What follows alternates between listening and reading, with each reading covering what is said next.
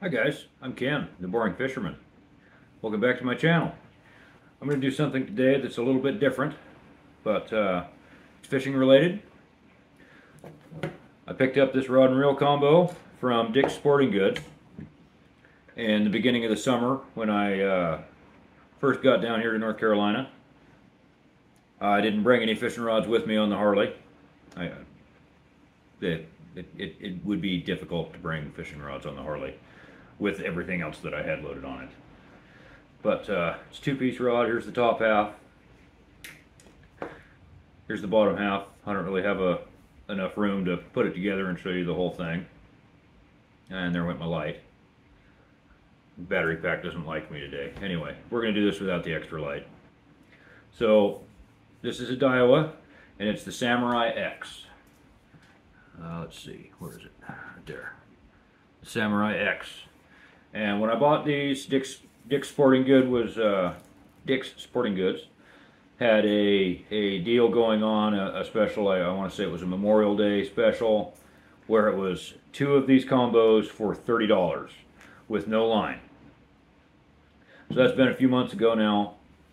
The rods that I got, the model number is SXSG F702MH. It's a 7-foot medium heavy. It's rated for a 1/4 to 1 ounce lure weight, 8 to 17 pound line, and that's great. You know, it's a great length. It's a great line rating. It's a medium heavy, so it is a little bit stiff. You lose a little bit of feel. In this top half, you know, it's a little stiffer. You don't get the greatest feel through it. So far as for the function of the rod, it did its job. It did everything that I expected it to do. I went ahead and put some 30-pound zuri braid on it. That's zuri blue braid that I bought at the Walmart. It's 30-pound, and the braid is fine. That's not what I'm here for. But the reel, this is the Samurai reel. It's a 4000 series, and it does have the instant reverse in it, the instant anti-reverse. And there is a lever for it so that you can backpedal or reel forward, or you can turn the instant anti-reverse on and it stops. I definitely like the feel of the instant anti-reverse versus the clunkier, older style, budget-friendly setups that you will find everywhere.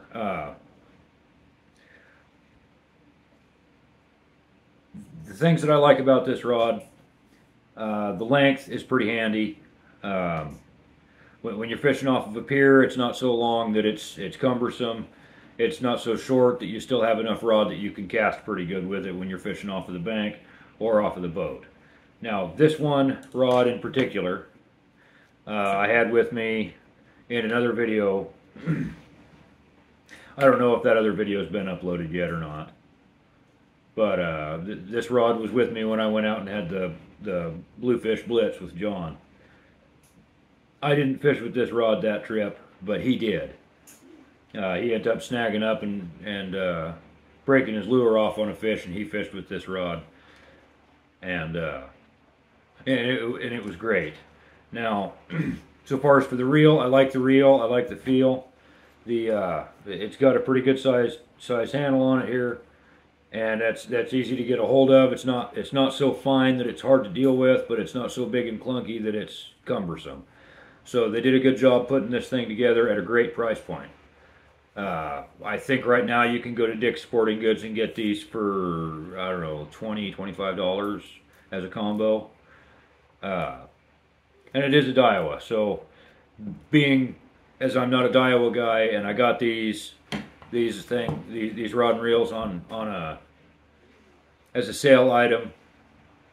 I'm fairly impressed with Daiwa so far as for their quality. If this is the quality that they put out for their budget stuff as a combo, that's you know, a $20 combo, then I can only imagine that the higher price points Daiwa equipment is going to be fine as well.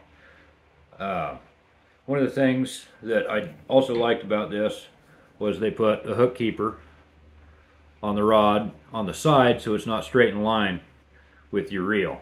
I like them when they're offset like that. It makes it easier when you're folding these things up. You can just put your hook on there, tighten the line up, and you're fine.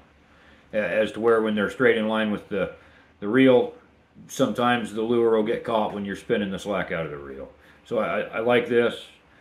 One thing that I noticed with these that I wasn't a fan of is the size of the guides here aren't very well matched for the size of the reel. And the thing that I don't like about that is when you're casting, say I've got a half-ounce lure on here and I'm casting it, it seems like the line's trying to bunch up coming off of the reel. It seems like it's trying to bunch up going into this first guide, and I feel like I'm losing casting distance that way. Now these are ceramic insert guides, which that's fine. You know, for the price point, that's fine. The thing that happened with this rod in particular, this is one of my two, is I had it out with another friend of mine, and this was just the backup rod in case we decided to do some bridge fishing or something. That trip we went out for trolling, and I used a different rod for trolling. But when we stuck it in the rod holder, because he has a top, you can't have it together because of the height of his top where his rod holders are. And so I had the rod doubled over. You know how you do when you have them doubled over like this. And we stuck it down into that rod holder. We broke the ceramic insert out of this guide here. And it's the first one in past the tip, and it's missing the ceramic insert now. I did not pay for the warranty on these. For $6, I could have got a 1-year warranty and had this replaced. But I'm not going to buy a warranty on a $20 spinning combo. So that being said, it's a guide. If I care enough to have a new guide put on, it's price varies, but I'm not expecting more than $10 or $15 to have a guide put on. And at that point in time, you've almost paid for another combo. So I'm not going to spend $6 and buy a warranty on it. But what I am going to do, because I actually like the reel, is I have another rod that has the stainless insert guides on it, and I really like that rod. I bought it like 15 years ago. I've been fishing with it forever, and the ceramic is actually loose on this guide. I can feel it. But what I'm planning to do is to take this reel off and go ahead and put that on my other rod, because it needs a reel. My other rod does, because the reel it's on, it's chewed up. So that's my opinions on this. Would I buy it again? Absolutely.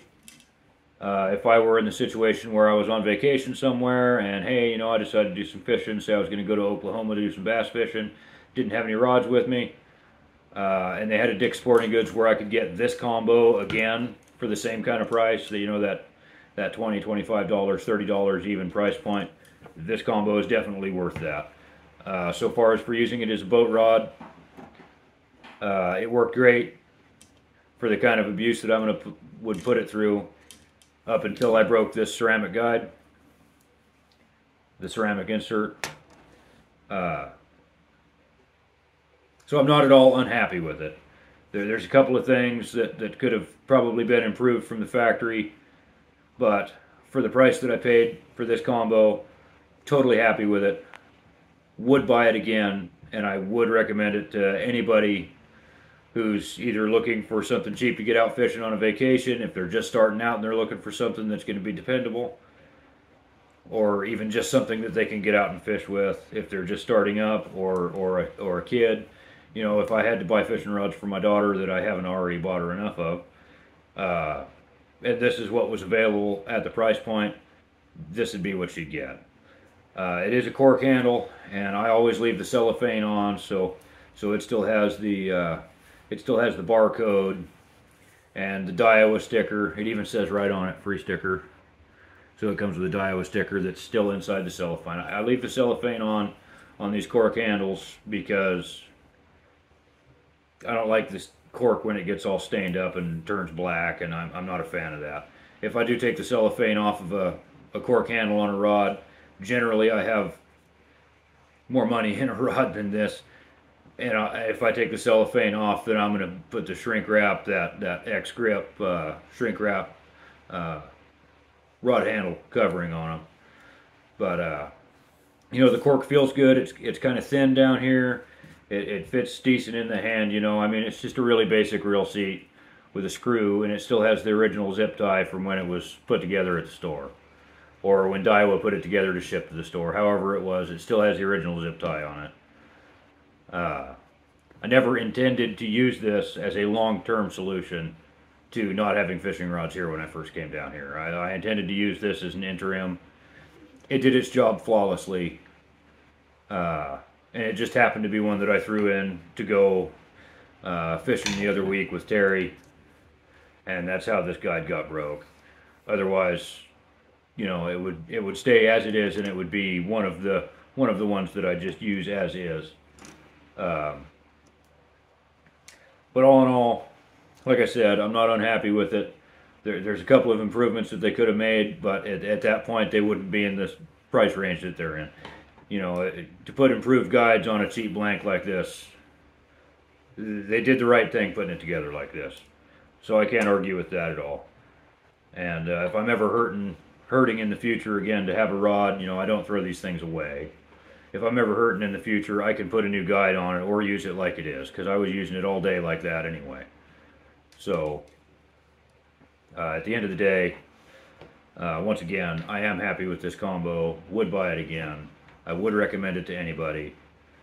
And if you came to visit me and we were going to go fishing and you didn't have fishing rods, this would be the one that you get. Well, the other one, not this one in particular, but you know, it works. The reel, it doesn't put a ton of drag down. I think that I found online that they make, I don't know, like 8 or 12 pounds of drag.